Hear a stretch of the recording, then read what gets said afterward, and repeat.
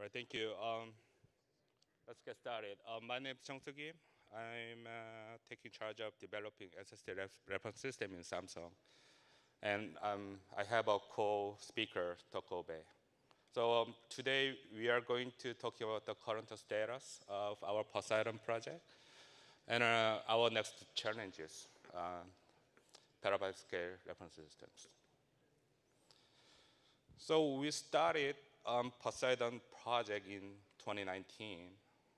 And at that time, we contributed Mission Peak, which is the EDSFF reference system to the OCP.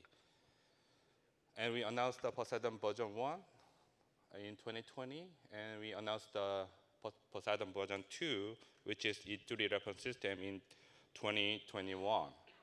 This year, 2022, we finished contribution of Poseidon version 1 specification to OCP community. And we will contribute Poseidon version 2 contribution next year, 23. So one of the purposes of the Poseidon version 2 is to expand EDSFF E3 ecosystem. Since EDSFF E3 has so flexible power and space and various different kind of devices, you can compose your system with various devices also. For example, with a 24 E3 SSDs, you can have high performance charger storage system, where with a memory expander or smart NIC, the system can be used as a high memory server for cloud or AI ML servers. If you have a 128 terabyte QLC SSD, the system can literally have 3 petabytes of capacity in one system. To achieve that goal, we designed the 2 different kind of a backplane. One in a backplane is it has the PCIe by 4, 24 slots. The another backplane has 8 by 8 slots with by 4 8 PCI slots. The reason we have by 8 backplane is to support CXL or smart SSD devices. Also, the system can accommodate all the E3 form factors, E3.S 1T, 2T, and E3.L 1T and 2T. With the E3.L form factor, the device can have up to 70 watts of power, and it can be used various different devices like a CXL or accelerators.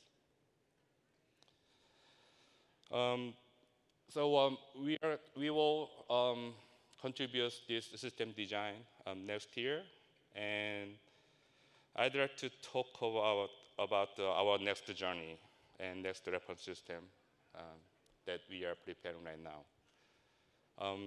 As the density of a device increases, the total capacity of a single system is increased as well.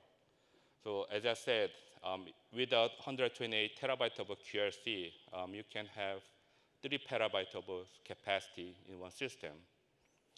And that system can be used as a server storage system in the shared network storage cluster. With the petabyte scale system, we see there are a lot of challenges that we need to solve. Mainly, there are 3 categories. One is the TCO, performance, and reliability. There are the areas we are looking at right now. Our customers or users of a data center want to decrease the total TCO of the all-flash storage system with a high capacity. And performance, to protect the data on your system, you will need a RAID or erasure coding, but the performance of the RAID is really poor. And with the RAID, initialization time and rebuilding time is really important. And with a petascale system, it will take a long time to finish the rebuilding of the RAID system. And high CPU utilization. To calculate the parity bit, you will need high performance and expensive CPU um, to um, uh, to serve the rate of the petascale system. Under reliability, um, for meta and buffer memory, you will need a lot of memories for the meta and buffer. And sometimes NVDIMM is used, but there's a problem with NVDIMMs because you cannot have sortable and it doesn't support the high capacity of the memory. So how we can solve these challenges with a petascale system? We want to lower the CPU from the two socket to single socket system, or we can deploy the DPU to the system to lower the TCO. We also want to decrease the memory. So current Poseidon system use about 150 gigabytes of memory for the buffer and cache. But we want to decrease the memory like 64 gigabytes. Also, we want to change the media of the SSD from TLC to QLC, and we can expect lower the total TCO of the system. Second is performance. Last year, we shared the performance issues with the RAID system. If you look at the chart there with the RAID 5, if you compare with the performance between the RAID 0 and RAID 5, you can only get 4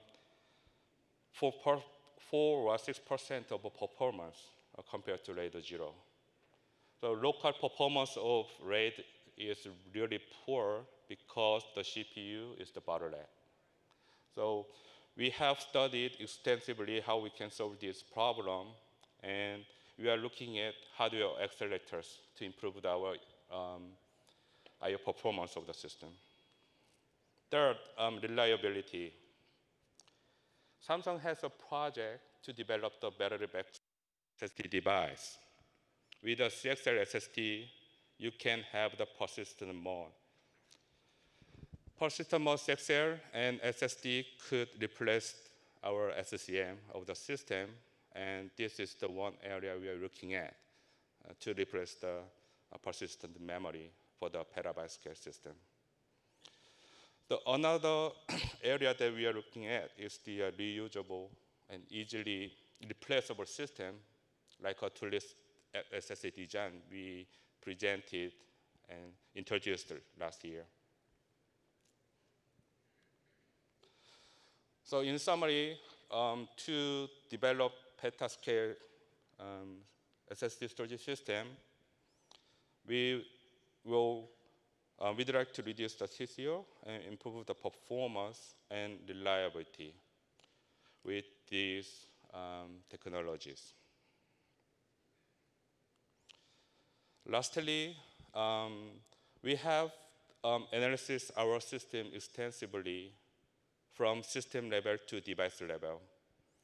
With the SSD, signal integrity is very important, like DRAM SI, NAND SI, and PCI SI. Sometimes if you have a problem on your device, our engineers look at the signal integrity individually, not with the host system.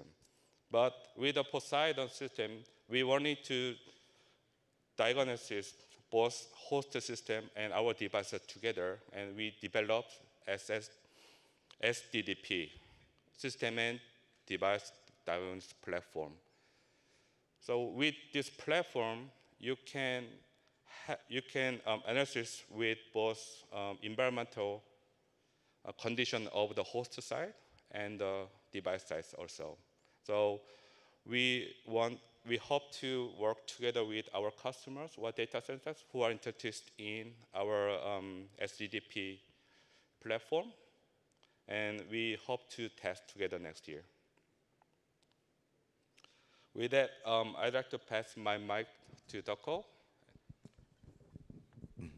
Hello, I'm Duckho. I'm in charge of the software part for Poseidon project.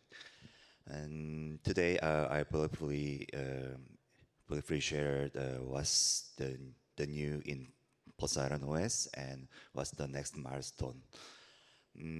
Poseidon OS is basically a Embedded Fabric reference system, and which runs on Linux kernel. It maintains multiple NVMe SSDs in a single storage box and provide high performance and reliable IOs to the initiators. And we will release the very first version of Poseidon OS in first quarter of 2021, and since then we continue to improve it. Poseidon project is relied on three-way collaboration among data center and SSD vendor like Samsung and server ODM. So we add more features and more performance based on our partners' requirements. So far, Poseidon OS newly supports valuable features like telemetry, provisioned IOPS, and programming application, and more later options like LS6. Also, it supports up to 2 gigabit performance with PCI Gen 4 servers. And recently, in order to encourage contributions from outside contributors, we opened our CI infra and testing and profiling tools to the public GitHub, which are mandatory for developers. So you can access Poseidon OS code on the public GitHub, so feel free to access it. And I will share the roadmap of Poseidon OS, and we wanted to support high density and with cost effective. So we wanted to leverage QRC SSDs with having GNS interfaces. And also we have a plan to enable PCI Gen 5 performance. The target performance will be 400 gigabyte Ethernet with PCI Gen 5 server. And also we will adapt CXL device like CXL expander, and compared to DRAM, it allows to maintain in-memory metadata in cost-effective manner for Poseidon OS. And lastly, as I mentioned, Poseidon OS is for the solution for a single storage box. So it requires the upper orchestration layer, like distributed storage system. So we will integrate with them to show benefits of Poseidon system, especially in terms of Embedded Fabric storage box for disaggregated infra. And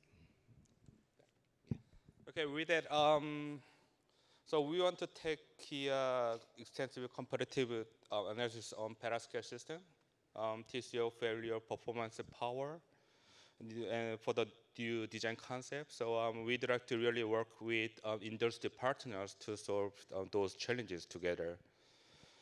So also SDDP, we want to run together with our customer how the platform is useful in the real data center environment. And please email me. And Poseidon OS is on GitHub, and you can email to Duckho if you have any questions. Right? With that, do you have any questions? Right? There's one question, we can take it up at the mic, otherwise we'll continue. That's it.